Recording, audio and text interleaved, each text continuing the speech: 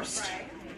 And what I want you to understand, when it comes to loving yourself, finding the courage to say no and love yourself, we got to think about us. What do you love? What do you want to do? You have put your some of y'all put your dreams on hold for somebody else. Some of you have spouses and you're like, I'm going to let you go ahead and get your business running and get together and then I'm going to do my thing. Some of us are pouring so much into the kids when we want to see them go to college and everything else. You look back 30 years later, well, I never focused on my dream. Right. I never did anything because I'm putting everybody else first. When are you going to say yes to yourself?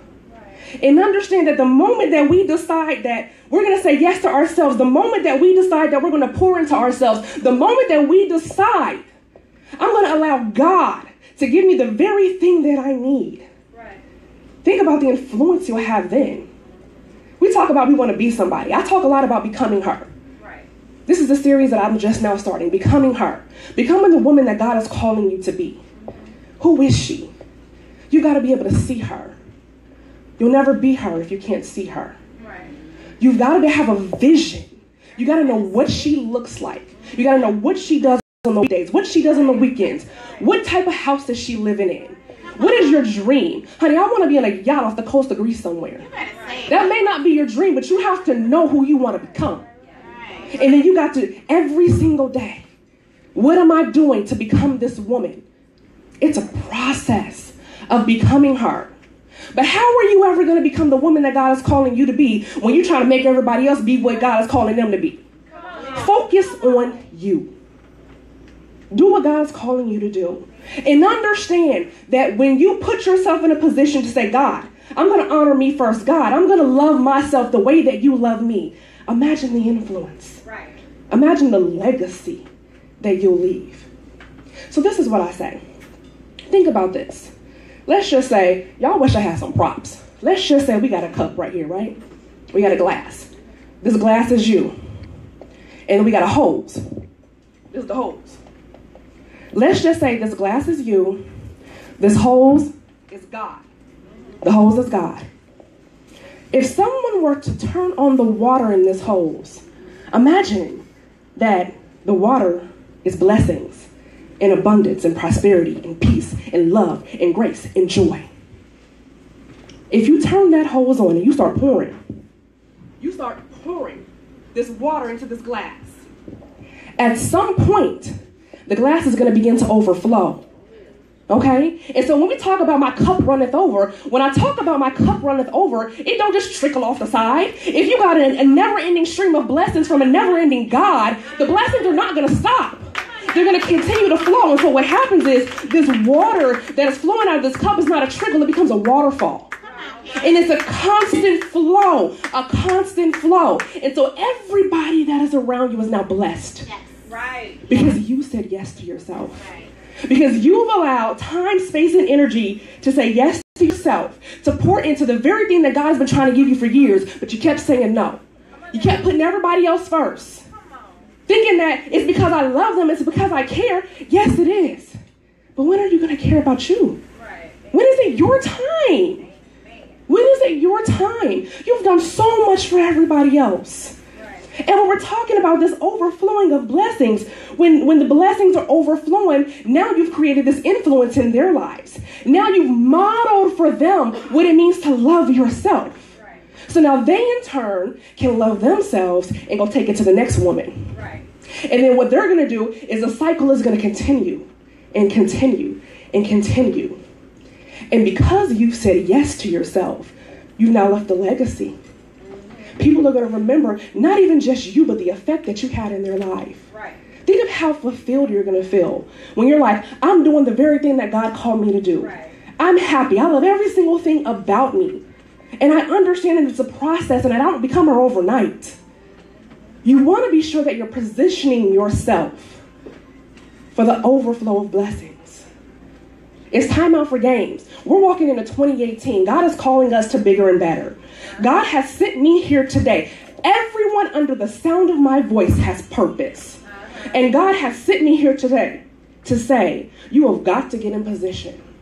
Because in this season, I'm going to release blessings to you. Blessings that you didn't going to recognize. People are going to bless you. People that were your enemies at one point in time are going to bless you. People off the street are going to bless you. God is going to send you things.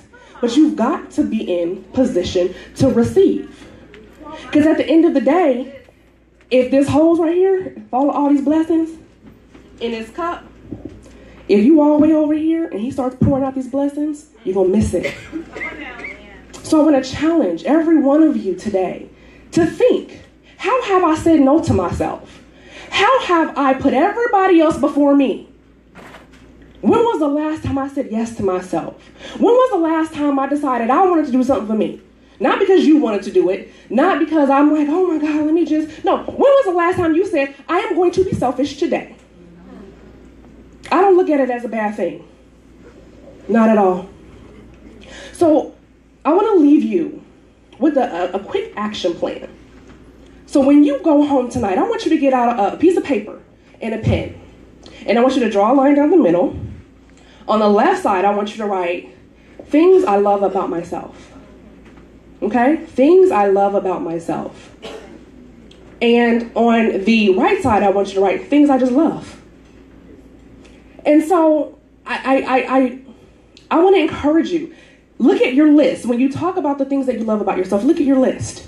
If you have a long list, this is amazing because you understand the woman that God is creating you to be. You know the gifts that he's giving you, and you're walking in your purpose. Right. But if your list is fairly short, you have got the most amazing journey ahead of you because now you get to create her. Right. You get to create the woman that you want to be. Right. This ain't about looking at the past. This is about saying, I get to create who I want to be. I get to do the very things that I want to do. Right. Who do you want to become? Well, become her. Ain't nobody stopping you from being the woman that God is calling you to be and doing the things that God is calling you to do, but yourself. The fear is what gets us caught up. But if God be for me, who can be against me? If God has not given me the spirit of fear, but of power, of love, and a sound mind, who am I to listen to the enemy when he comes with this voice of fear? Who are we going to believe? Are we going to believe the fear? Or are we going to believe God who said, I don't give you that? That wasn't from me. But it's a decision that we make in our hearts. Right. And so your list, your things that you love about yourself, the things that you love to do, right? What do you love to do? Like, I mean, what kind of foods do you like to eat? Do you like sushi? Like, I love sushi. Like, I want to go eat sushi on a Wednesday because I can. Do you want to go to amusement parks? Like, do you want to go hiking and climbing up mountains and skydiving? I don't know. If you want to do that, great. But, like, what do you love to do? Write the list down and start doing it. Start living your life. You live it for everybody else but you. It's time for you to reclaim your life. Say yes to yourself. You ain't dead yet. You got purpose. And God wants you to live it abundantly. Remember, we're just now in the process of becoming her, becoming the woman that God is calling us to be. It's a process. And as we move through that process every single day, we get better and we get better and we get better. And we love ourselves more and more and more. And you can go back to that list and be like, boom, let me add that to my list. Because I love that about me now. And then a month later, you're going to add a couple more things to your list. And then when you look back, you're like, man, I'm on the other side of the page. Like, because you're loving yourself more and more and more because you finally decided to say yes to yourself. So I want to encourage you, don't look at anybody else. Look at yourself and say, I love me. How many of you ladies in here love yourself? Repeat after me. I love me. I love me. God bless you.